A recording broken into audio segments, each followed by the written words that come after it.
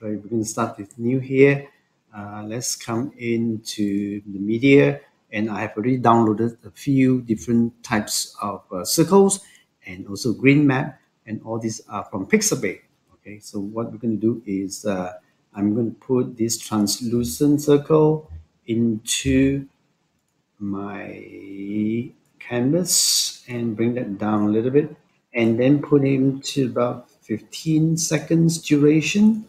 Make sure that this globe is center and middle. All right, so we're going to work on this one.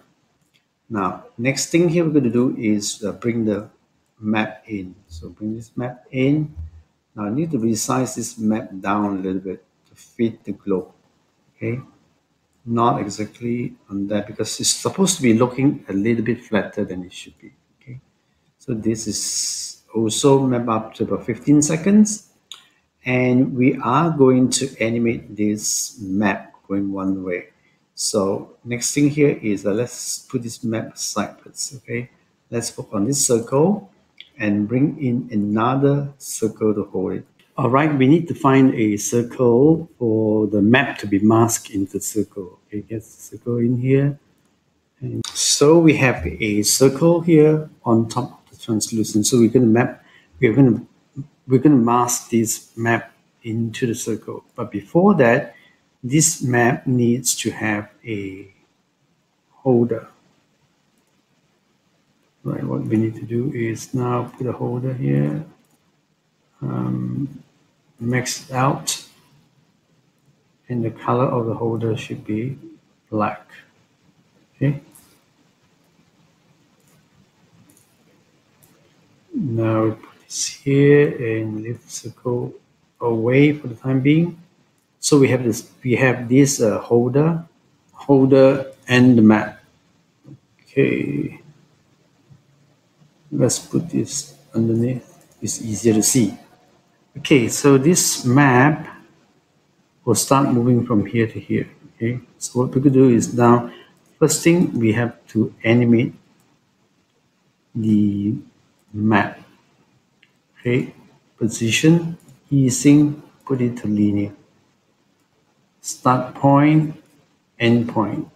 Okay, so the start point is here, the map, and the end point, hold the shift key and the right arrow, and then the map will finish off on the other side. Right. Next step to do here is highlight these two and group them together. Okay. Next thing here is we're going to mask it in this circle. Highlight the circle and the group, right click, mask it. Okay. Now you should be able to see this map moving. And now bring back into the translucent circle and preview it. Okay.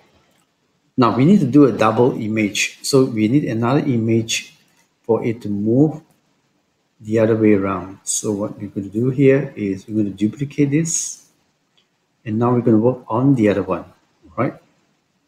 The second one.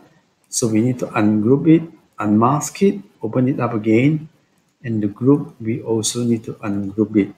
Now this time around, let's take away this animation and start the animation here for the map. So add the animation, property, position, easing, here, linear. Okay. Now the starting point of the first should be on the other side. Okay, so that we have an opposite side of the moving of the map. There we go. And as it goes, it finishes here. See here? So do the same thing again. We're going to highlight this map and the holder. Right click, group, not mask, group. Right? And highlight the circle and the group. Right click, mask. So now we have the two, one going this way and then the other one going the other way. Okay. Now, when you put this together, the top one must be lighter than the bottom one. So go to opacity here change it down to about 70%. Okay? So that when this moves, you can see two things moving together, right? So now we're going to bring this translucent circle back here, and let's preview it, and you'll see it. Here you go. This is how you create your spinning globe effect. It's a 3D effect. Okay. All right. So what you can do now here too is to highlight all these three and then right click and group it together. Now you can add further animations to this spinning globe. I'll show you how. Here, add animation, properties, go to position, easing, maybe go to linear. Okay, so you got two, right? Okay, let's say this is the start point and the globe start from this corner. Okay, and this is the second point, the globe maybe comes down to this corner. You can still add in another animation, properties, position, maybe another one more here. Down this way, here, skip here, and move this down to the other side. Let's have a look. Yeah. Let's preview and see how this globe is going to move.